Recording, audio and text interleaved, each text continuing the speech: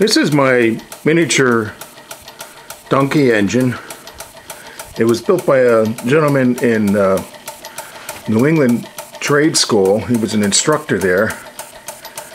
He done a crackerjack job of building this here thing. I bought it from my good friend.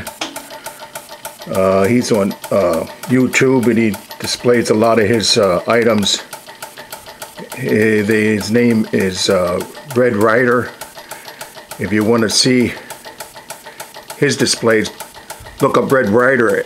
He has some fantastic displays. But this engine can either be run on steam or on air. You can see the engine running now. I'm running off of a residual supply of air, so I don't have too much air that I can run it with. I'll shut it off and explain some of the things that are on this engine. You can see, let me get that back in focus there.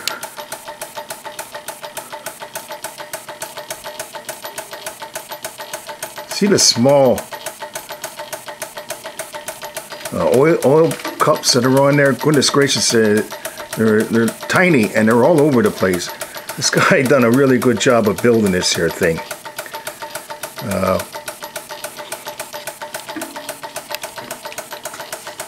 Let me rotate it around and I'll explain some of the things that we have on here.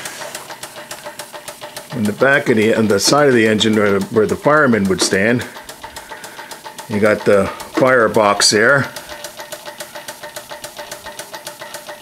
The firebox door. And even has a little working draft door on it that you can adjust.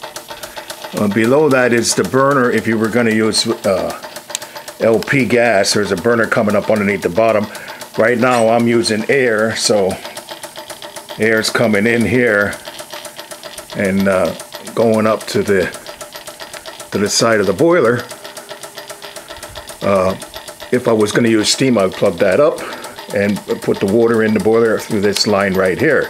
It has 19 3/8 diameter copper boiler tubes, and they're silver soldered in plates. Here's the water level gauge with a pressure relief valve at the top there. You can see that. There's also two inside right underneath this cap here that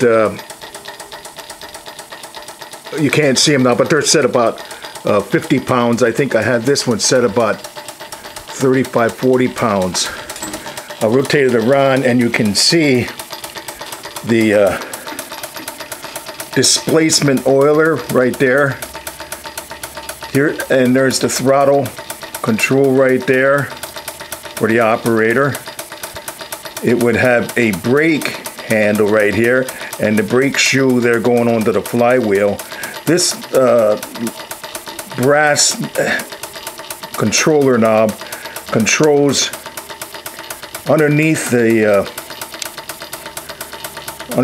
engine. You see, when you start it up, you get condensate, so you can't compress water, so you got to blow that out. So it's like a blow-by valve.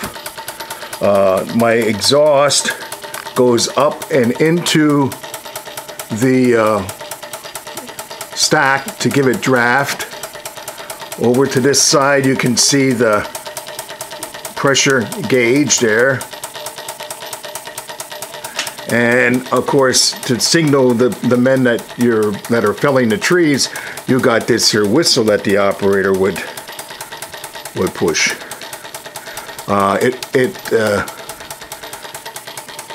Like I said, it is really well made. I'm going to show you some of those tiny little. Look at that right there, right there. I don't want it to go out of focus, but right there in the center of the picture now, it's a little oiling cup. And they're all over this here thing. I put on this roof. I think they would have had a roof on there to make it a little more comfortable when they're working. And also, I put on a stack cap, because I think that if they were in the woods using this, it would have threw a lot of sparks out there, and you could burn your yarding area down. The donkey engines were used to bring wood in from the yarding, from the where they were felled, up into the yard, and also used to winch up the logs onto the trucks to go into the sawmills.